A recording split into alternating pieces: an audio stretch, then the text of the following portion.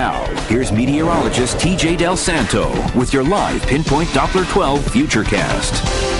Beautiful weather today, great weather this evening, very comfortable outside, but we are looking at some changes over the next 24 hours, significant changes in the precipitation department. Let's take a look at what's going on right now. Speaking of that precipitation department, it's all quiet right now with no showers out there, and I think we'll be staying dry throughout the evening, so if you're heading out, you can leave the umbrella at home.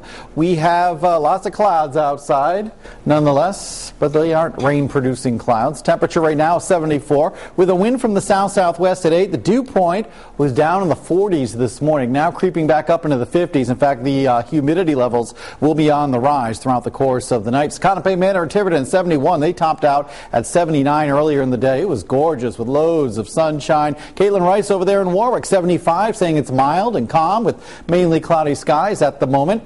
Temperatures are in the 70s everywhere. 73 in Westerly, down there in Newport right now at 71, New Bedford at 74. Satellite radar pictures showing lots of clouds streaming overhead throughout the day, dimming the sunshine. The clouds have gotten a little thicker over the last couple of hours, but high pressure still in control, keeping us nice and dry. Notice how the rain is staying away, but this front draped off to our south and west will be lifting northward over the next 24 hours, spreading even more clouds in our direction tomorrow, and eventually giving us some showers during the afternoon hours tomorrow. Nothing terribly widespread, I don't think, during the daylight hours, but after midnight tomorrow night and early on Monday morning, we could be looking at a heavy, soaking rain. We could certainly use it. The lawns out there are looking rather brown. Your Futurecast for this evening. Nice and quiet, taking you through the overnight and into tomorrow morning. We are looking at rain-free conditions, but notice some showers beginning to develop tomorrow afternoon. Just some scattered showers, but the heavier stuff will arrive tomorrow night. So for this evening, mainly cloudy, cool and dry. Temperatures falling through the 70s and 60s. A little patchy fog perhaps after midnight with an overnight low around 65. Sunday morning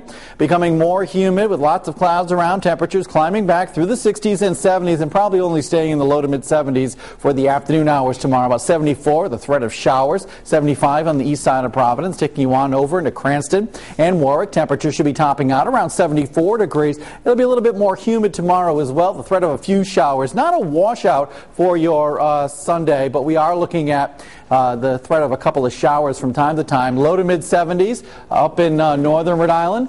Looking at 73 degrees in Pasco and Slatersville, about 74 degrees in Lincoln, and taking you on over into southeastern Massachusetts. We've got the threat of showers throughout the day, and temperatures topping out in the low to mid 70s with mainly cloudy skies.